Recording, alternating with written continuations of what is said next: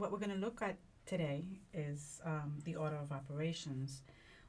We have an acronym for that, which is called PEMDAS, and the P stands for parentheses, E for exponents, MD for multiplication or division, and we do this whichever comes first, and then addition and subtraction, which is the A and the S, and is also in the order of where it appears first.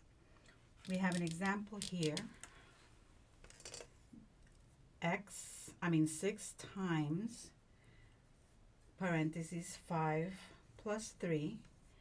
In this case, again, we do parentheses first, which would be 8, and then we're going to times it by the 6, and our answer would be 48.